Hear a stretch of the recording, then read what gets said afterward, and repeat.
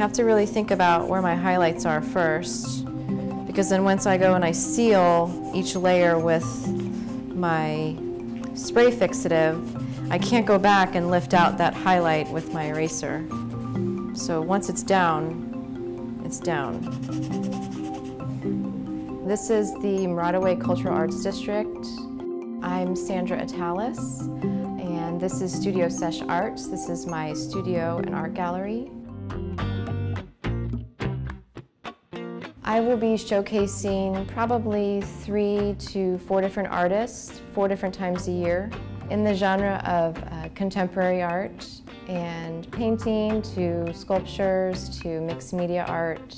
Currently we have Sandra Attales, she does pop art. We have printmaking, classical oil painting, so I keep a mix in here, but my goal is to keep things fresh, keep things new, and bring in emerging contemporary artists. But ultimately, I wanted a space where I could work large and feel as if I'm in an area that's going to continually inspire me. Definitely my family has influenced my work. I just had a baby about 1.5 years ago. I don't know if I did everything right the first year, but so all of that came out in my new body of work. There's a piece that's to do with social media.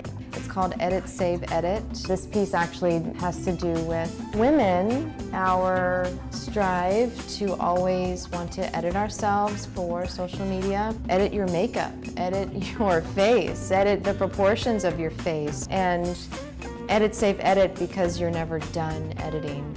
I work with brushes, with these, with oils, charcoal. Oh man, there's just something, I touch these. I'm touching the charcoal, I'm pushing this into the canvas, and I get to control the darkness of the charcoal. I get to control the opacity. I get to control the haziness, the moodiness. These are the alleyway pieces, and those were done in Savannah.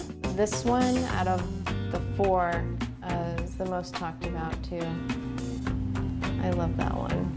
I skipped class one day. I drove around, I took a few pictures. So I started playing around with line and edge and darkness. And I started these in charcoal, and then I ended up finishing them off in oils. One of the things people ask me too is, do I recommend framing? And I always say absolutely not, because I like my fingerprints, which is also like an added signature.